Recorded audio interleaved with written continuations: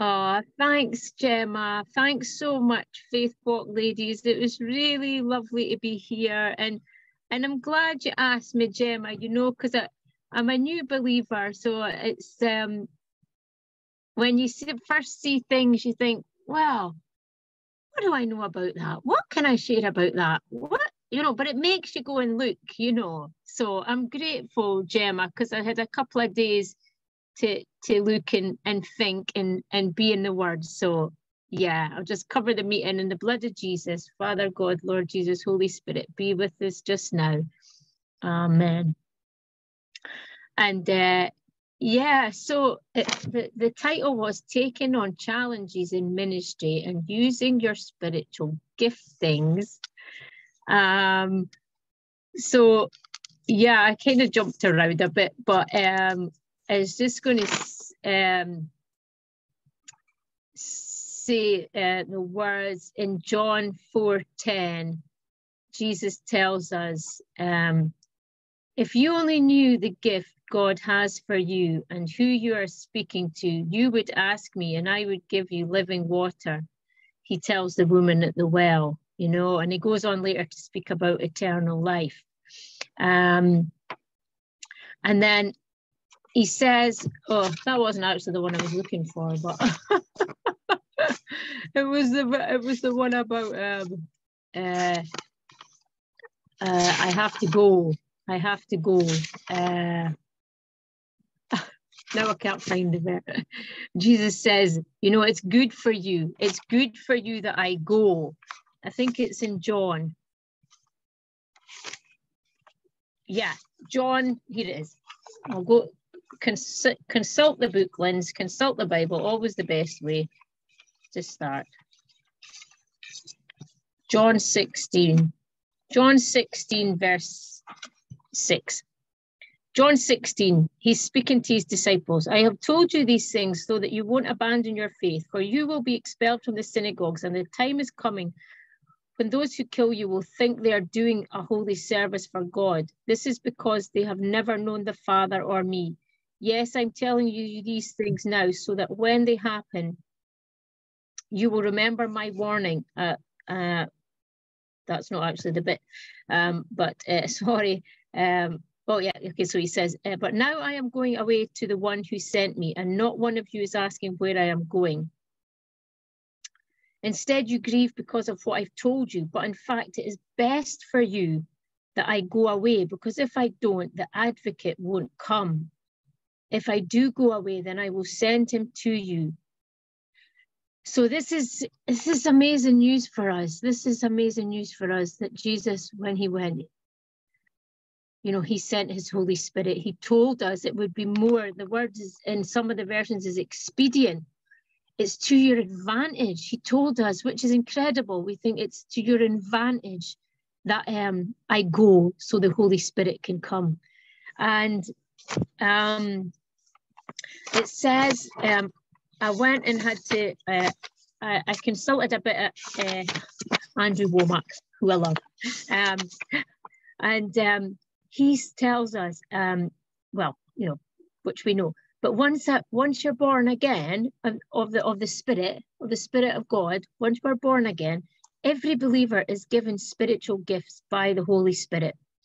Every person that is in the body of Christ has been given spiritual gifts. This is the same Holy Spirit. And it says in 1 Corinthians, spiritual gifts. Now, dear brothers and sisters, regarding your question about the special abilities the Spirit gives us, I don't want you to misunderstand this. You know that when you were still pagans, you were led astray and swept along in worshipping speechless idols. So I want you to know that no one is speaking by the Spirit of God will curse Jesus, and no one can say Jesus is Lord except by the Holy Spirit. There are different kinds of spiritual gifts, but the same Spirit is the source of them all. So there's one Holy Spirit, you know, one Spirit for all that comes to us. There are different kinds of service. And we serve the same Lord. God works in different ways, but it's the same God who does the work in all of us. A spiritual gift is given to each of us so we can help each other. That's really crucial. The spiritual gifts are for helping each other in the body of Christ. To one person, the Spirit gives the ability to give wise advice. To another, the same Spirit gives a message of special knowledge. The same Spirit gives great faith to another. And to someone else, the one Spirit gives the gift of healing. He gives one person the power to perform miracles and another the ability to prophecy. He gives someone else the ability to discern whether a message is from the Spirit of God or from another spirit. Still another person is given the ability to speak in unknown languages, while another is given the ability to interpret what is being said. It is the one and only Spirit who distributes all these gifts. He alone decides which gift a person should have. So not everybody will, we have all got the gift, but not necessarily that you'll, be really excelling in gifts. And I guess that's another topic for finding out what your gifts are. That's probably another topic. But another little quote I like, Andrew Womack says, "If your life isn't supernatural, it's superficial." And I thought, wow, if your life's not supernatural, it's superficial. And so there's lots of these spiritual gifts, and so like our Lord says there, these can also include administration, giving, exhorting, shepherding, teaching, serving, showing mercy, evangelism, as well as the ones mentioned there, speaking in tongues, prophesying, discernment, wisdom, and knowledge. And it says that Scripture emphasizes that Christians are to use their spiritual gifts to minister to others, and that the power to use these gifts comes from the Holy Spirit. The spiritual gifts are one of the manifestations or indications that the Holy Spirit's presence in the life of a believer. So these help us in our service for Christ with the mission for the gospel, to take the gospel out. But it's as opposed to the fruits of the Spirit, which are more like for our attitude personally. These are gifts within the ministry and in the body of Christ. And just after, that wasn't our Lord that said that, actually, sorry, that was Paul. That was Paul that was speaking there about the spiritual giftings. I've lost the bit in the Corinthians. Yeah, and then after that bit that Paul says about all the various giftings, he goes on to speak about the body, that the church is the body, and so that it says the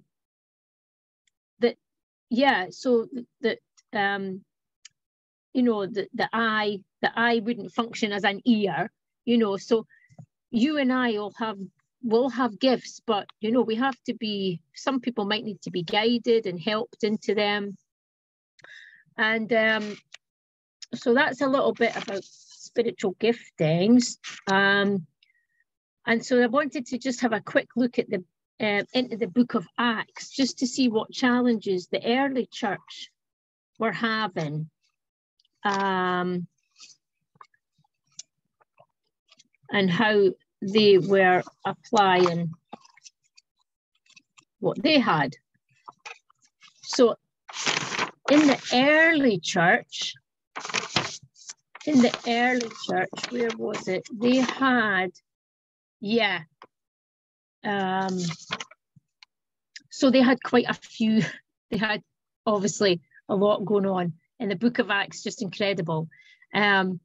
So they had the issues of pride and greed and hypocrisy, which came up with Ananias and Sapphira, trying to look holy, not giving all the money when there was no call to lie. And then they had bickerings broken out between the food not getting distributed right, So there was in Acts 6, there were certain widows who felt they weren't getting looked after. So this was some challenges the early church had. I mean, they were meeting huge persecution. I mean, you know, getting arrested. You know, we know what happens to Stephen and James. I mean, you know, these were the challenges, and then divisions as well. Paul and Barnabas separate over an issue with about John Mark, and then false teachings in the early church in the book of Acts. They're dealing with false teachings, and they're saying, you know, that the Gentiles had to be circumcised, and Paul saying, you know, why would we put these burdens? Why would we put the burdens on the Gentiles, and we couldn't keep the law ourselves, you know? So what kinds of challenges? So, you know, in the early church, you know, they needed wisdom. I mean, they had yeah, you know, they were using, you know, the gifted, they were, you know, using wisdom to put to elect the 7 people to administer the food, you know. So they're shepherding, and they're, you know, because the others needed to be sharing the gospel, so they had to have people taking on the challenge of doing the day-to-day stuff. So so these were some of the challenges in the early church. And then just thinking about my own church here in Inverness, you know, we're not facing, thank God, you know, the persecution that the early church is facing. You know, we've got much tamer difficulties, you know, and the ministry, it says that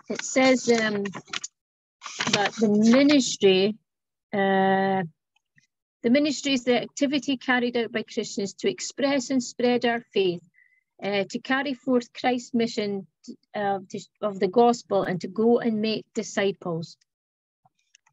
So, you know, my little church in Inverness, which is really small, you know, we only meet actually the first and the third Sundays of the month. So we're in the middle of praying and discussing what to do on those other Sundays, to be out in the community, maybe go leafleting, you know, so that we are not just, you know, in church and building each other up, but actually going out.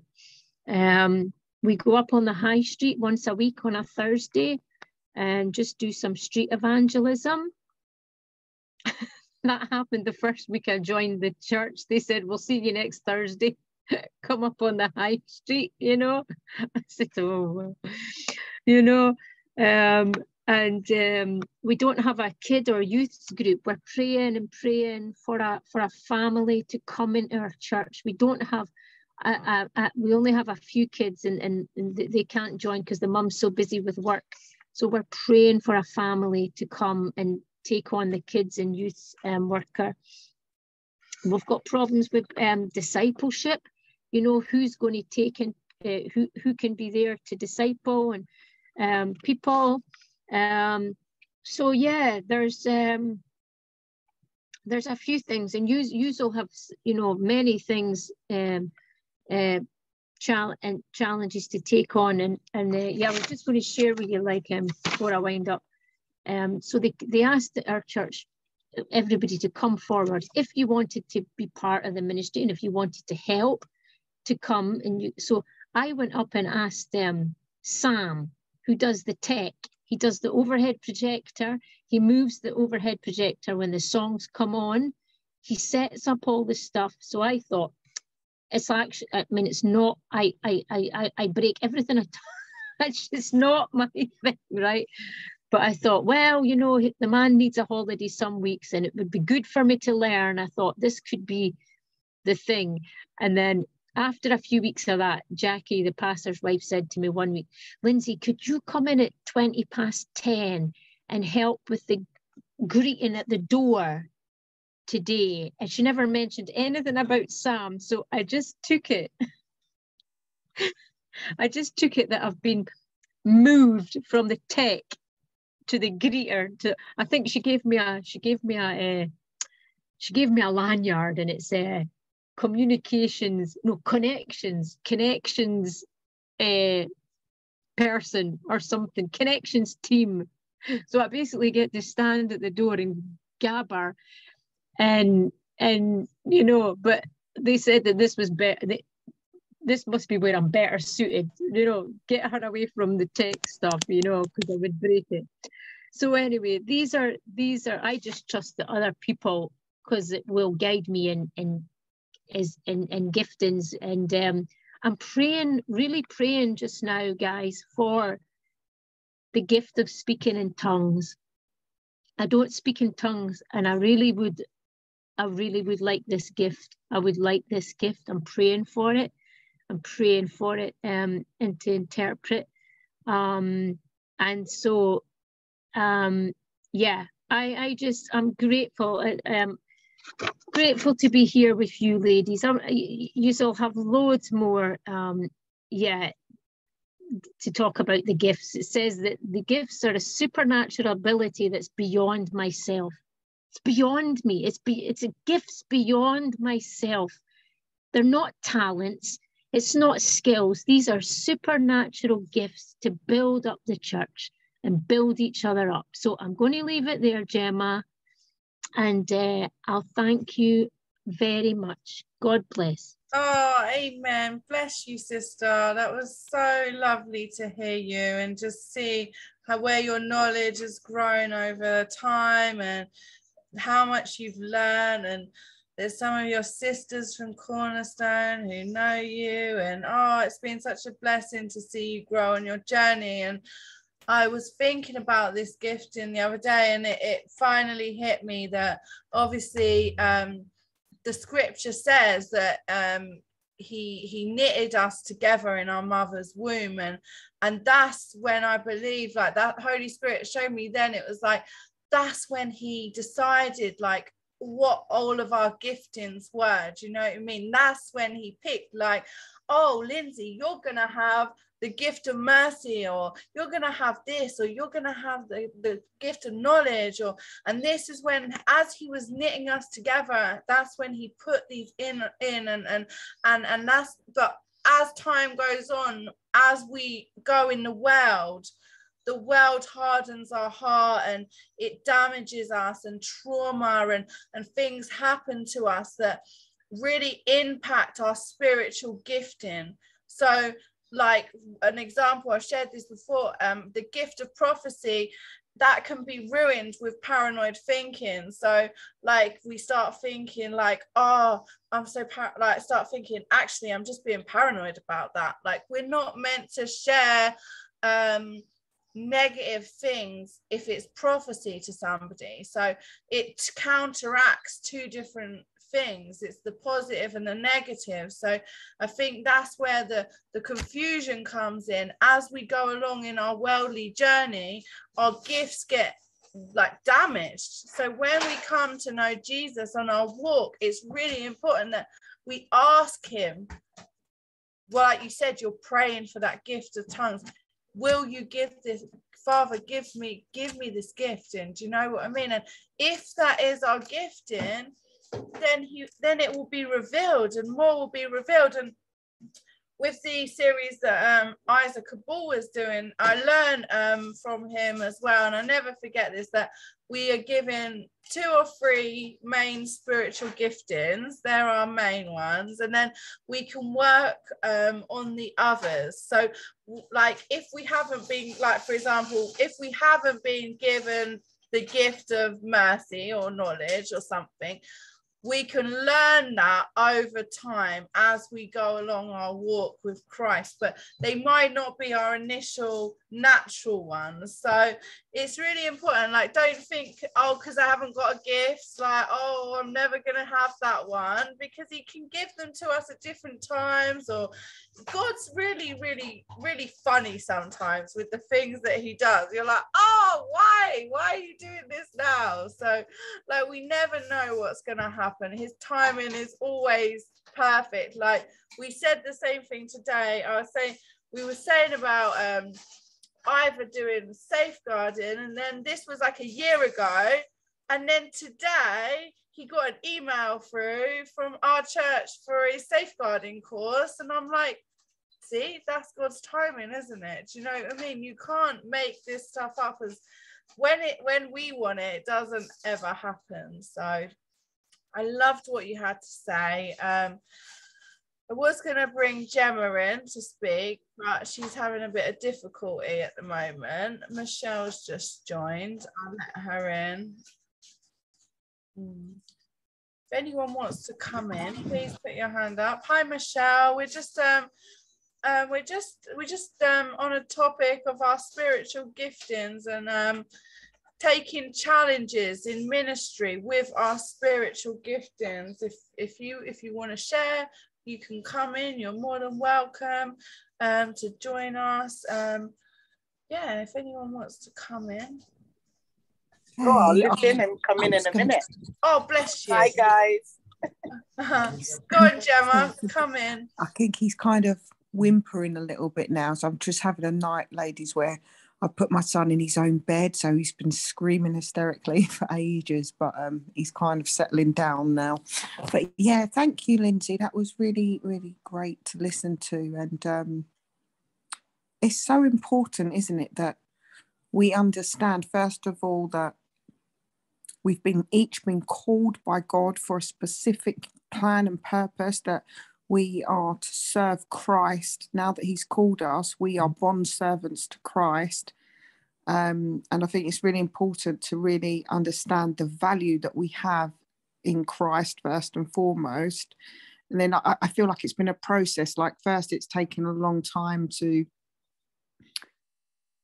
believe, that I'm called and that I'm chosen and that I'm favored and that I'm accepted. So I had to get through all of the rejection barriers and all of that. And really, and now it's like, wow, now I'm sort of coming into that fullness of, like, I can start to identify the gifts that I have and really start to believe in the call on my life, and that, I'm doing this to serve God. And so sort of battering off, like, fear of man and what man thinks of me and what, old friends think of me, and then trying to stand firm in this new identity and identify the gifts, because ultimately when we stand before God, it will be, he will just be interested in, did we do the will of the Father? And the will be based on the gifts, the talents, and what did we do with what he gave us?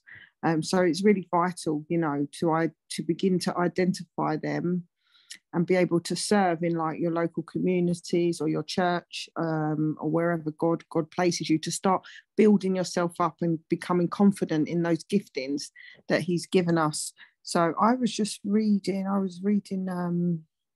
this was Kenneth Hagin.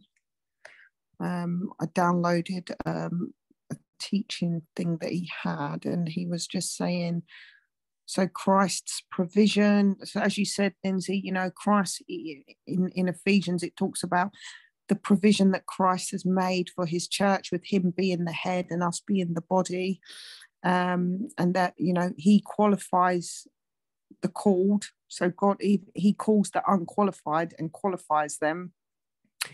So it's just talking about the divine call on our lives. So I think first and foremost, it's really crucial to get to that place in your walk where you understand, like, the value that you have in God's eyes, and that he has called you for a specific plan and purpose. Because I think today so many Christians, they get a bit lost with even getting to that level of believing they are really valuable and worthy to God, and that they have a unique plan and purpose, and we can kind of, as Christians, wander aimlessly through this life and be very confused. But actually, if we just keep that main objective, which is, you know, we need to serve Christ and serve the kingdom, because he said, didn't he, seek my righteousness and everything else will be added. But yeah, I suppose when you're trying to, you know, also you've got the worldly aspect, you know, you're trying to get through your daily routine, your daily life. It can be quite hard to balance everything that I find. But so yeah, but God can just use you. Like I've identified, I know my number one main gift is evangelist. It's just like in my blood. It's like I can't keep quiet, and God will always set up these little situations where I have to speak up with boldness and you know, lay hands and pray for people. It's not something that I feel like scared or to shy away from. It's just in me. It's like you say, it's supernatural, and it doesn't come from me. It's just something comes over me, like it's in, as Jeremiah said, like his bones just he said his bones burned with, and he couldn't quench the fire even if he wanted to.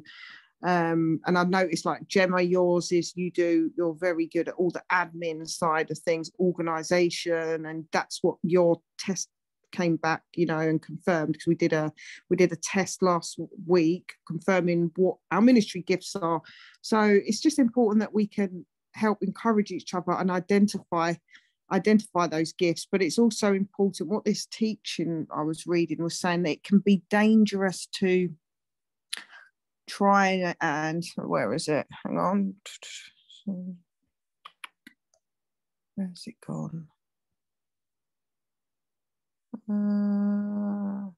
Yeah, so it's just talking about being faithful to the call, and that it's dangerous to try and like, for example, your call may not be for example, a pastor or someone at the pulpit, but so many people sometimes desire that because they like that acknowledgement, they like, you know, maybe that power. But it can be very dangerous to assume a role in your which is not what you're really called for. So it's important that we really seek God, you know, for where he wants to place us. And sometimes it is a case of just stepping out in faith. For example, I've heard somebody say, you know, was it Joyce Meyer? She said that she didn't actually know.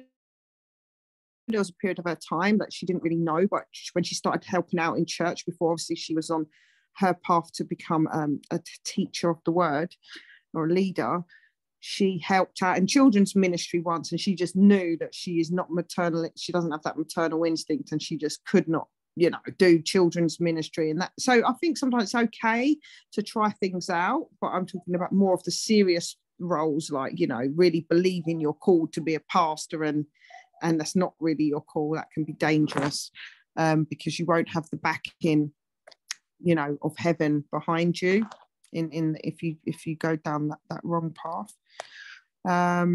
Yeah, so some of the giftings I was just studying was the apostle. You've got so this the fivefold ministry. So it was, let me just go back to this. Sorry, I should have had this separate on the fivefold ministry, which is the apostle. Oh, sorry, my internet keeps going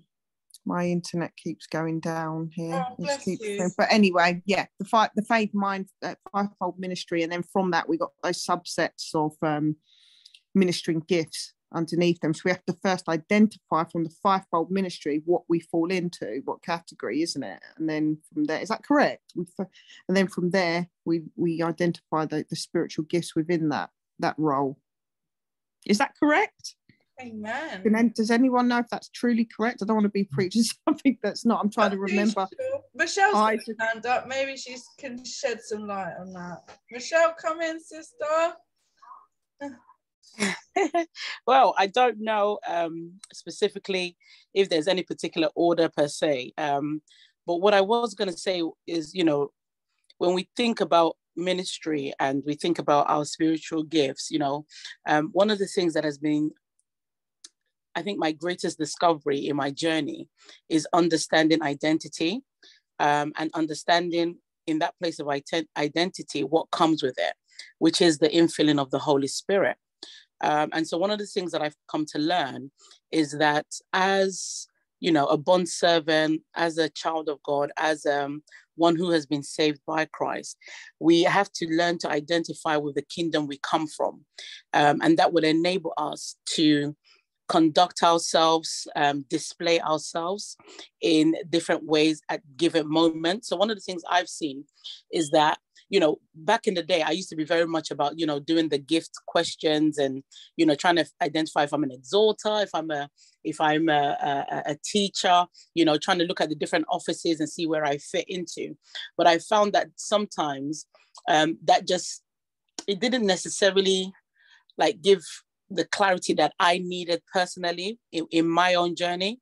So when I began to take my eyes off that and just kind of lean on the Holy Spirit, I began to get more clarity in my relationship with the Holy Spirit on how I function, you know. So what I do is I try to be more like Jesus every day. So if we look at our example, Jesus is our example. He didn't say, oh, I'm a teacher, or he didn't say I'm an apostle. He didn't say I'm, you know, or any of these offices, you know. He didn't say, oh, right now I'm going to use the gift of healing.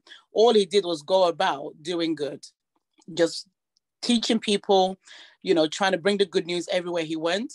And in that place, he was able to express the Father's heart. And so what I like to think about when I think about ministry and I think about the spiritual gifts, I understand that the Holy Spirit will use me in any way he chooses to at any given moment. So it could be in my role as a mother, it could be in my role as a sister, it could be my role as a friend, you know, exhorting somebody, motivating someone, praying, you know, leaning in for healing. I try not to make myself be confined to a specific gift. Rather, I surrender and yield to being used by the Holy Spirit, which means that at any given moment, you could be operating in any of those gifts. You know, the Lord might give you the ability to prophesy or translate tongues, you know. So I feel like for me, anyway, you know, I know everyone's different and everyone's journey and process is different. I feel like, you know, it's about us understanding who we are in Christ and understanding what is available to us and knowing that we come from a kingdom that is way above and so much bigger, so much stronger, so much more purer than the kingdom we live in. And it's always tapping into that kingdom to pull down, you know, as my sister Gemma said, you know, it's about seeking first the kingdom of God and righteousness, and then all else will be added on. That means at any given time, you could be used by God to do anything. So yeah, that's my little drop in the ocean this evening. Oh, bless you, Michelle. Thank you. That was more than a couple drops there. Bless you, sister.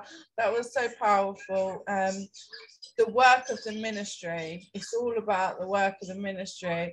And sometimes we're in a situation where it's like, oh God, oh, I've got to do the work of the ministry. Oh no, I don't really want to do this, but it's the right time. And you're like, oh no. And it can be really uncomfortable sometimes. But sometimes you just have to step out in faith and just do it when you're in that moment. Do you know what I mean? And press in. And that's the blessing of the Holy Spirit. Thank God, because otherwise it would be really terrifying. So thank God for the Holy Spirit. Okay, ladies. So if anyone else wants to come in, put your hand up, or we're going to go into a time of prayer. Can I ask a question? Yes, Michelle, sure. So I wanted to ask, with everyone that's on here, how many ladies have actually got their own ministry up and running? So they could raise their hands, like, you know, you have a ministry or something that God has called you to and you're walking in it. And how, you know, how have you found that process? Because, you know, it is challenging and it is, you know, nerve-wracking. But what I find is, like I said to someone that over the last couple of days, you know, I went to a retreat, a Christian retreat in Reading, and it was really amazing. And one of the things that she struggled with is that she felt like the Lord had given her, you know, an idea of a business that she's supposed to start, and it wasn't just a business, but it's a business and ministry combined, and she was feeling nervous you know, because she was like, I don't know what to do. Like, I know God has given me this dream, but I don't know how to stay with it. I don't know how to step out in it. And I said to her, well, when she was telling me this, I said, you know, when I see you, I see that the one thing that is the greatest challenge for you at this particular junction is that you don't trust God as much as you think you do. And what I would suggest to you, you know, to her at that time was she should like see herself falling from clouds into the hands of God. So like just dropping back and knowing that no matter where she falls from, God will always catch her. And she was like, oh, wow, like she's never thought of it like that she thought she did trust God, you know. And what I realized, like when, you know, I think it was Gemma that just said that just now, when we step out, we need to understand that we're not stepping out alone. There is always more that are with us there's more than anybody that can be against us. There's so much more. So the reason why I'm asking is, you know, like if you have a ministry now, what are the challenges that you're facing? Maybe we can kind of look at that and make it more personal. Amen. I think most of these people on here just attend Faith Walk, Michelle. That's they've got their own churches. Yeah. Maxine, do you want to come in? You got your hand up? Yeah, I have. What Sister Michelle asked is God's called me to it wasn't my idea to go into a library. It was to go somewhere and I've got a load of leaflets, little booklets called the Book of John, you know, from the Book of John, and to bring the leaflets and to study the Book of John. So I'll have to get some adverts because at the moment it's only me and a sister, a friend. She's not on Facebook, but she phoned me. God told her to phone me just when I was doing that third Bible study and no one came. So I'm just studying. Well, we're just in the library. She's phoning me and we're just studying the Bible. We're talking about different things that's happening, you know. That's all. That's kind of ministry, isn't it? Yeah, amen. That is, yeah, That's amen. what it's about, Maxine. Stepping out in faith, doing things that the Lord has called you to do. Give me that, please. Doing things that the Lord has called you to do. Rather, like sometimes our flesh doesn't want to do them things, does it? It's like, no, I don't want to go and sit in the library and read the Bible. Come away, please. Gemma, do you want to come back in? Yeah, I was just going to say something that always bothers me a lot is because of the passion that I, you know, as believers, we have this passion for Christ and for his kingdom and to reach other people. And I know it's not necessarily about using the social media platform, but I've always felt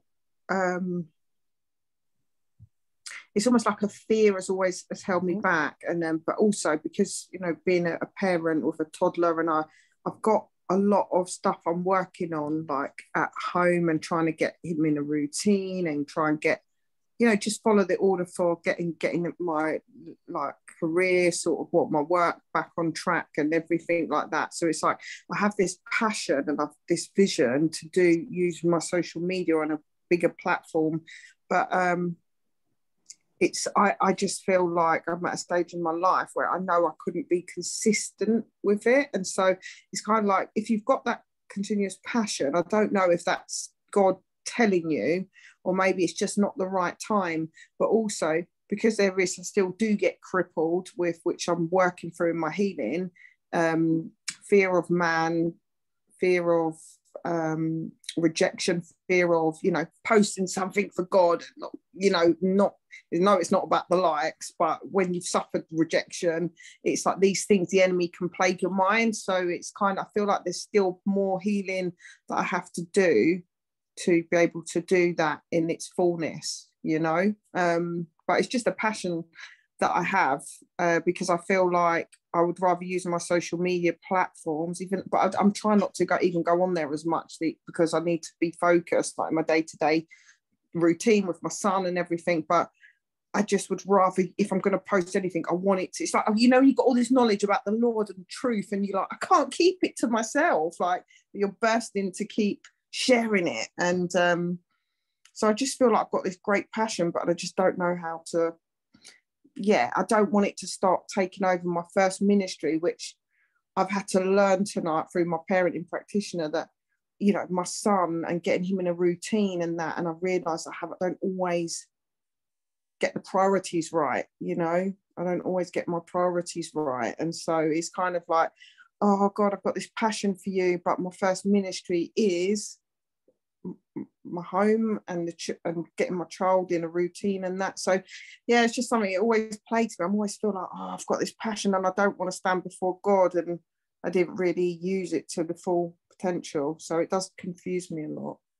Amen. Well, Joe won't be young for forever. You'll have many years of freedom soon. So, Chloe, your hand was up. Did you want to come in? Yeah, I wanted to come in. I wanted to apologise. I didn't hear. I went to take up the baby up to bed, came back down, my laptop had crashed. But I wanted to share on the calling, the thing of calling, because I keep going to God, like, God, what's my calling? What's my calling? And I just hear him say, you're doing your calling, you're walking your calling. And it's being a mother and a parent, you know, you need to focus on that. So he really reels me in, but I believe that he's teaching me a lot along the way before I step out into ministry work. But right now, like Gemma just said, my ministry is my family. Man, amen. I think we was talking about that today, and it's like, sometimes as a mom of young children, you want to go out and do all these exciting things and feel like you're saving everyone. And yeah, it's cool just to be in the house and just looking after them young kids and being present and being available and doing the routine and the day-to-day mundane tasks, what we're so blessed to be able to do. But it's still like, it can be a battle sometimes, and we have to acknowledge that. So yeah, okay, Michelle, do you want to come in and then we'll just close? Do you want to pray for us when you finished, and then we can close up, sister? Okay, no problem. Okay, so just wanted to say, ladies, just to encourage you, there is a time and season for everything, so don't feel pressured. You know, when we go out, we're not the one saving. God is the one using us to save. So he will send us out at the right time to the right people. Number two, the Bible talks about the fact that one plants, another waters, but it's God that brings the increase. So whatever you do, no matter how big, no matter how small, no matter how insignificant it may seem, those things, you put them in the ground as seed, and God will water them and he will increase them. So just keep doing what you're doing. Keep trusting God. Don't put no pressure on yourself. You know, when Jesus walked on the earth, he had no pressure. He just said, I'm doing what I see my Father do, and I'm seeking to do my Father's will. And that's all you need to do. If the season for you right now is to be a mom, to be a great wife, do all of that to the best of your ability. When the time comes, God will shift you into the next season and you keep going forward. You understand? So just to encourage all of you. So I'm going to pray now. Okay, so Father, we just want to say thank you. I thank you for the life of every single woman on this call, every woman that is represented in Faith Walk Ministries. I thank you for their lives. I thank you for their families. I thank you for their homes. Father, I thank you for every role that you have placed them in, whether it be as sisters, as wives, as mothers, as friends, as ministers, Father, Lord God, evangelists, prophets, teachers, pastors, healers, you know, people that have wisdom, whatever gifting, whatever ability, whatever thing you've placed in them from the beginning of time. Father, I thank you that you are activating them in those callings, but you are the one that is taking them by their hand and lead them in the place they should go. I thank you that the Holy Spirit will continue to be the light that brightens the path that you have set before them, and that they will not be made to be distracted. They will not be made to be pressurized. They will not be made to go a way that is not yours. I thank you that they will continue to hear the voice of their shepherd, Yeshua HaMashiach, the Lord our Savior. And I thank you, Father, Lord God, for these ones, Lord, that are coming into new seasons, even in the place that you're transitioning them into the new. I thank you that you are continuously guiding them, leading them, counseling them, healing them, clothing them, renewing them, strengthening them, giving them everything that they need from heaven to continue to live the life that you have called them to. And so, Father, even as they sleep, Father, I thank you for peaceful rest. I thank you that they'll wake up refreshed. I thank you for dreams where you're showing them their future and the promises and the plans that you have for them. I pray that you will continue to fill them afresh with fresh oil, Father, Lord God, fresh oil right now, pouring from their heads, going right down to the soles of their feet. I thank you that everything you have placed in these women, Father, they will not only live it, they will fulfill it, and they will have a cause to glorify you every day of their lives, because they will be for signs and for wonders in the mighty name of Jesus. And so, Father, we just say thank you. In Jesus' name I pray. Amen. Amen, amen, amen. Thank you so much, Sister Michelle. That was lovely prayer. Bless you. Been a wonderful meeting, ladies. This brings us to the close of our 7-week series. I'm not sure what we're doing after this, but we will be here next Wednesday. So please come along and join us. And yeah, we'll see you next week, ladies. God bless you all. Bye. God bless you. Bye. Bye, everyone. Thanks, everyone. Thanks, Bye, guys. Lyndsey, for leading. Thanks, Michelle, for your wisdom. Really blessed tonight. Thank you. God bless. Bye. Bye, everyone. Bye. Bye. Mama, can I do my other? Yes.